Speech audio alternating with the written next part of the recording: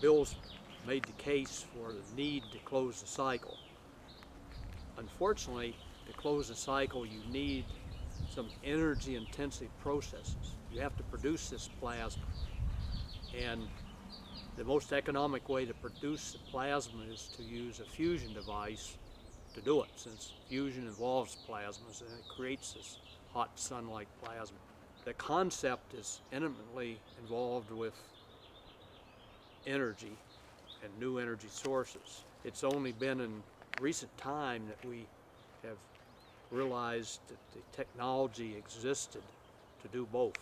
The fusion development program in the U.S. and the world has been very active and successful. The plan was and still is to build a large test reactor in France, which is called the International Test Facility, Tokamak, and this will cost, I don't know, $40, $50 billion and will take 30 years. Because of that development, the myth has been propagated that fusion is too far off to really impact present needs like we're talking about.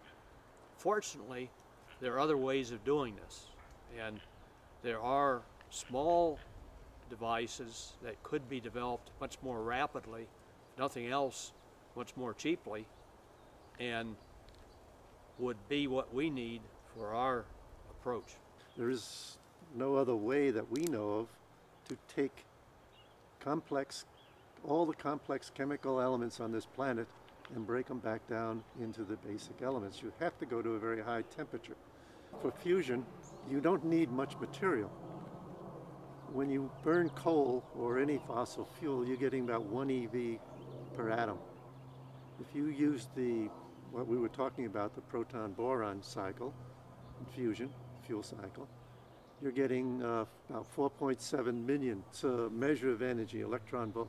What Bill's talking about is not so far removed from what we're actually doing in some places today.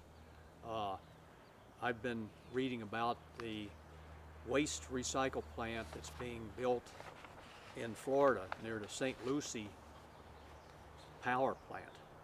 And what this is going to do is use a plasma, but the plasma is produced by an electric arc, and it is going to have waste from the city waste dumps dumped into it, and they're going to vaporize that. But they don't break it down completely because the plasma is not hot enough. It's produced electrically, it's not hot enough. They do break it down to the point where they get flue gases off, which they're going to run to a power plant to burn, and they produce sort of a glassy-like material which they're going to sell to highway construction companies to put in as a ballast below the highways. So with electrical plasmas, which is what people could do prior to fusion, you can produce some decomposition.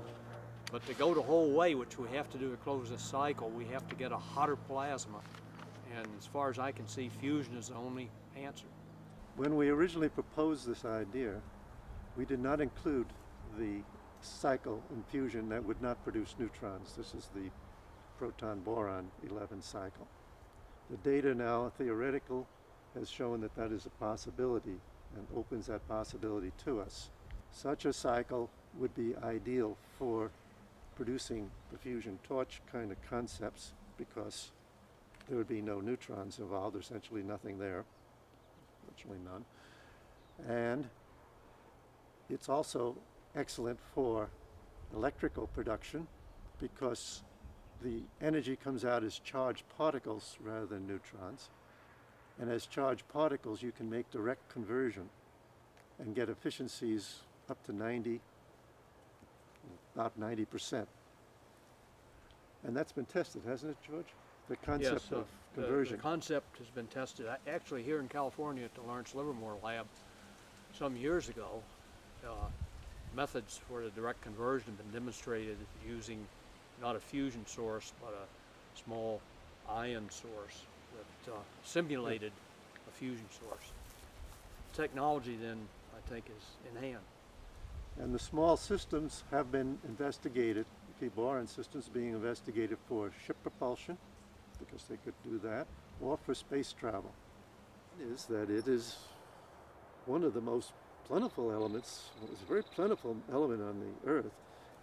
The United States is about the third largest producer in the world. We have a lot of it out here in California on the desert. Yeah, And in fact, next to Edwards Air Force Base, there's boron, the name of a little town. There's a town named Boron. For that reason. It is a beautiful fuel for fusion because you have a plant that's radiation free and could be highly efficient, and the fuel is plentiful. You could run all the power plants that are necessary in the world for thousands of years on the boron resources that we have available. Today, after billions of dollars being spent, we have a whole reservoir of fusion technology, the capability of using that technology to produce ultra-high temperature plasmas. Today we can use those plasmas immediately without having ever achieved net power from fusion. They can be used for those items that are so either toxic or so desirable that you want to use that much energy to recover them.